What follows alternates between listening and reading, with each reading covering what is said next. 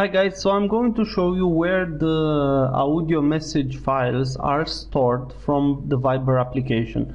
So I don't know what to use to open that file, but I surely know where they are. So go to File Manager, go to Internal Storage and just search for Viber folder. And here go to media.